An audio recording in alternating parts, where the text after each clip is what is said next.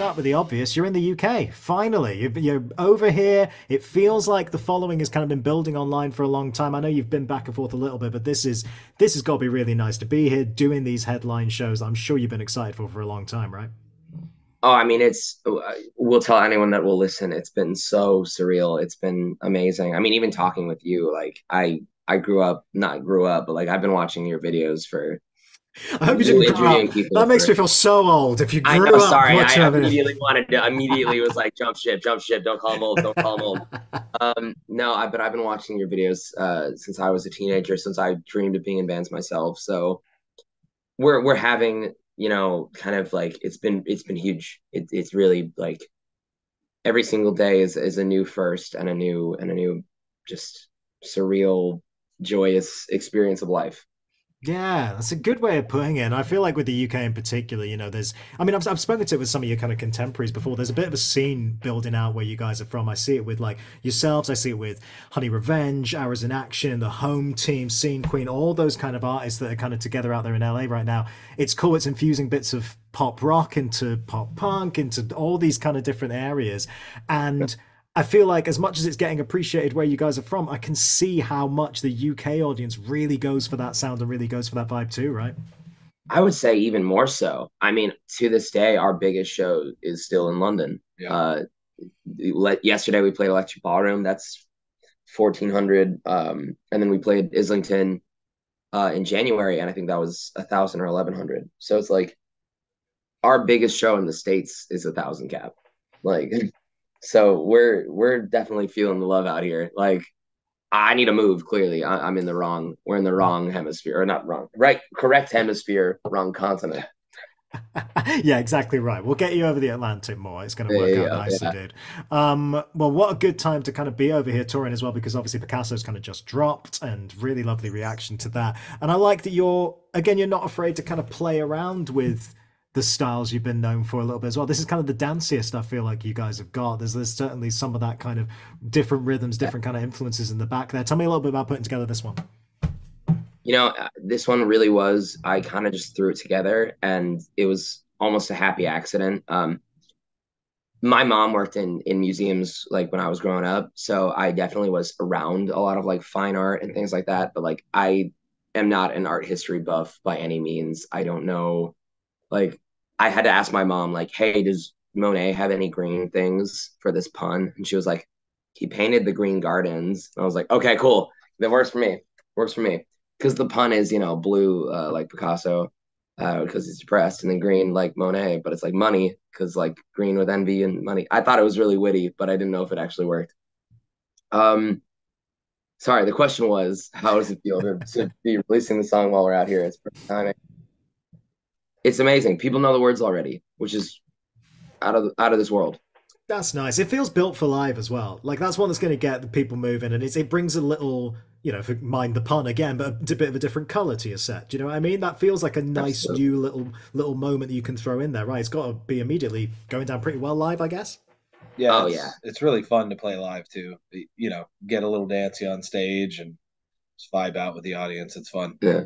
Yeah, nice. Well, it's been building for a minute because obviously we've had a couple of the other singles that I do want to mention as well. I mean, I hope I'm not sick and drag me down. I mean, again, it's showing off different elements. I feel like it's nice that you're able to, the 1 minute, delve into almost a heavier edge to what you guys do, and then, like we say, do something really, really poppy like you've just done as well. Yeah. It must be kind of quite a big mix of influences you guys have, right? I mean, talk to me about who you've kind of been channeling and what the aims have been, I suppose, just putting together some kind of more recent music like this.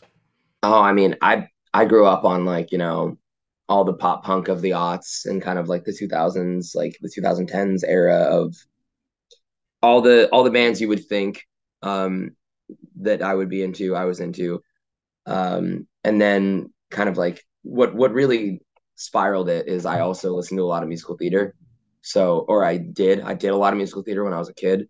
So a lot of our melodies, a lot of our harmonies are built around kind of the same structure that you would write like a show tune to. And so like it's kind of like Picasso's kind of the dance number.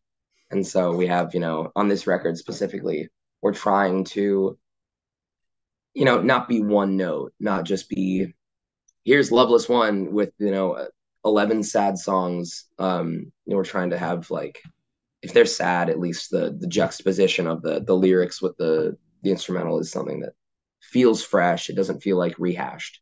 Yeah, Yeah, for sure. Let's sit in that musical theater moment for just a minute because Let's do it. as a recovering musical theater nerd myself, like we need to get into this a little bit here because Yeah, that James. had not occurred to me until you just mentioned it. But yeah, there's clearly a little bit of a through line, and that's something that I've always really loved actually about any kind of, I mean, do we want to call it emo anymore? But you know what I mean, like that sort, the sort of Totally. genre we're talking about, the scene we're talking about here. Fall Out Boy have got a little of that. Panic had a little bit of that. MCR had a little bit of that at times. You know, it's there's a theatricality to it because I don't know. There's just something about the sparkle of that type of performance style that I think lends itself really naturally to the scene and this kind of thing, right? Yeah, I think emo is theatrical. Like it's emotion that is it started from like emotional hardcore, right? That's basically yeah, where the origin of the name is. So yeah, it makes sense to me. I think all of my favorite bands are very theatrical. And a lot of like, I think of like 30 Seconds to Mars or My Chem or like who else even like I mean even like All American All American Rejects, like Rejects. who Yeah, have like a ton of like very theatrical videos.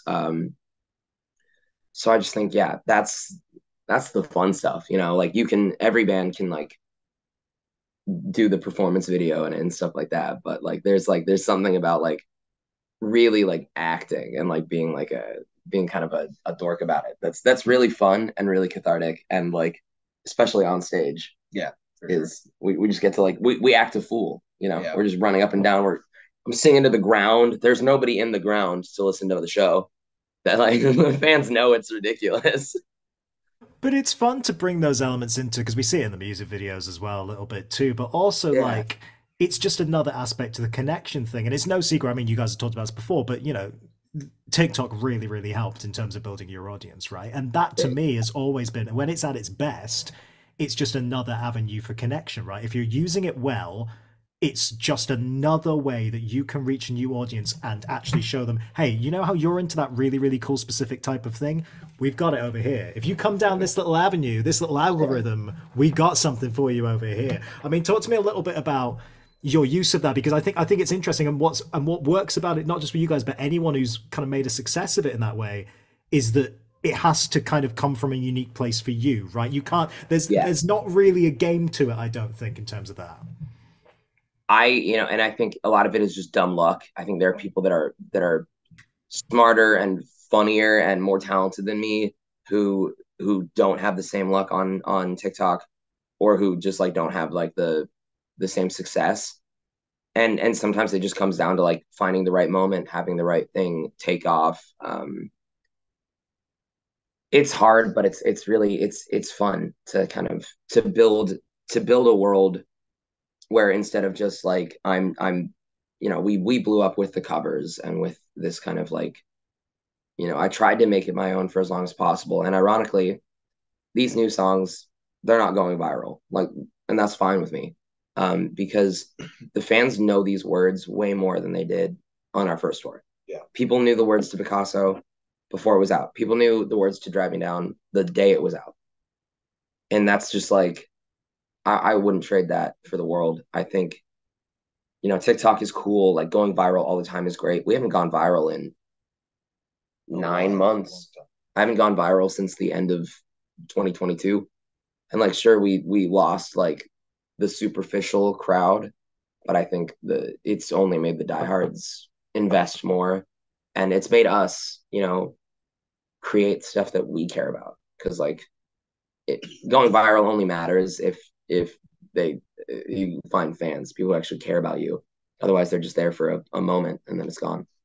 Yeah, it's got to start with you guys. Like, if you guys don't care about it, and you're just doing something to go viral. It's going to shine through anyway. Do you know what I mean? It's got to come from a place where you're actually enjoying it, and then, like you say, the fans are going to find it through that route because it's just another route where they can find you at the end of the day. Yeah. Yeah. You look at like bands like Bad Omens that Mm. or even us for like Bad Omens basically is us but 5 years ahead of us, so they had their viral moment, but they had 5 years of material for people to go back on and be like, wow. I remember Bad Omens I remember the first time really remember them was the font thing. And now it's like, dude, like so I don't even remember the other bands in that bill. Like Right. Bad Omens is now like gonna be they're on track to be the biggest rock band in the world. And I think that stems from they put in the groundwork. And so when stuff starts going viral, people could go back and be like, I'm gonna check out their other music. And like, oh, this is also really good. Yeah. So that happened with us with the covers, people would find the covers. They weren't on Spotify, but our album was on Spotify. So people Yeah. were like, well, let me check this out. And they're like, oh, I actually like that. Yeah. So Yeah, it's a yeah, good way. It's a good way to easily kind of discover you guys and keep it moving forward. And another way of doing that as well, of course, is features. And I think you've picked some kind of smart ones to be a part of recently. I want to mention Hot Milk. Obviously, that album's kind of just came out recently. And I was speaking to Jim and Han about it. I think Han in particular is always quite wary of features. I think she'd be the first to admit that. But I think when it fits, it fits. And I think yeah. particularly with your voice, Julian, it kind of made sense on that track for them, which is why it is a good fit in that way. Tell me a little bit about working with them and jumping on that track. I mean, I had been bugging. We have the same managers, so I'd been bugging our managers for months, for almost a year now. I was just like, I want to work with Hot Milk. I love them so much. They're my favorite band. I actually reached out to at one point our managers before they were our managers, and I said, "Hi, my name's Julian Camo. I'm in a band. It's called Loveless. Uh, would Han or Jim be down to do a feature? Like we'd pay this and that." And our managers never even responded. They never saw the email. Um, Ironically, I told them about the email when we met for the first time or the second time, I guess, and they were like, "Oh yeah, we see that email now. Sorry, we don't monitor that email address anymore." I love Hot Milk so much. They're like one of my favorite bands. Discovered them through the pandemic, and just like it was a daily listen for me. It still is. So when they said, "Hey, do you want to jump on this track?" I was like, "Yes." They're like, "Do you want to hear it first?" I was like, "Nope, don't need that. Don't need to hear it. I'm sure it's great," and it was. Yeah, like I say, a very, very natural fit vocally. I think it absolutely lended itself very, very well to that record. And then another one we've got to mention.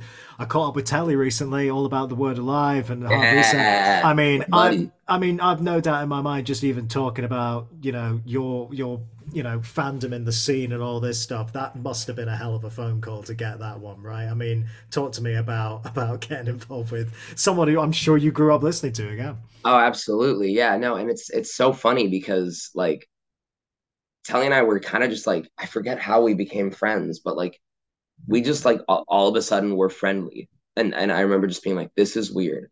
It must have happened through Kellen, which is another weird one. Like when that happened, I was like, what the heck? So I think, yeah, like one day Telly was just like, hey buddy, like want to sing a song? And I was like, yeah, yeah, let's do it. Um, and we hung out, we went out to dinner. He's like, here's our plan, here's the song, here's kind of the vibe. And I was like, oh dude, 100%. Like I see it. I like they've been at this for whatever 10, 15 years and still at the top of their game. Telly is like the happiest and the healthiest he's ever been. It's like it's great to see like that band doing well and doing like consistently outdoing where they have been is really, really special to be a part of that at all.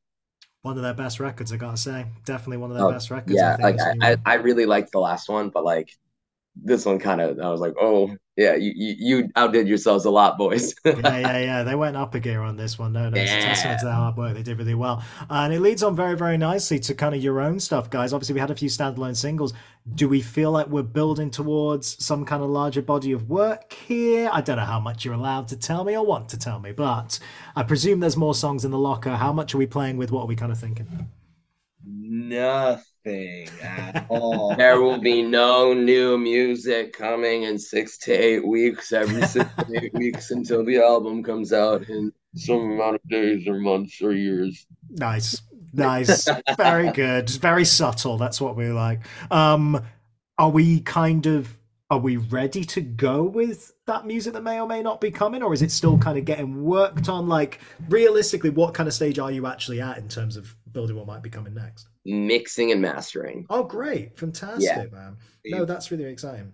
we've recorded things. we're working on maybe I can't say Yeah, anything. we can't say anything about We're working on maybe a feature that I think would be really cool, like a surprising, but a really it. Yeah, like it makes sense. Like Mm. people will be excited if that happens. right. This is a wooden table. Yeah, but If that happens. Yeah, Yeah. but yeah, things have been recorded. things have been recorded. It's a really good album. It's different. It's like going back to what you said about the colors and kind of the textures and the we really wanted to make this one kind of have its own identity and feel not just like here's Loveless like 1.5. One part two. Yeah, Yeah, like well, Loveless 1 part 2. yeah. Yeah, it's Loveless 2 and it's I hope, it feels like an actual advancement. Sorry, we keep getting notifications. This is not allowed.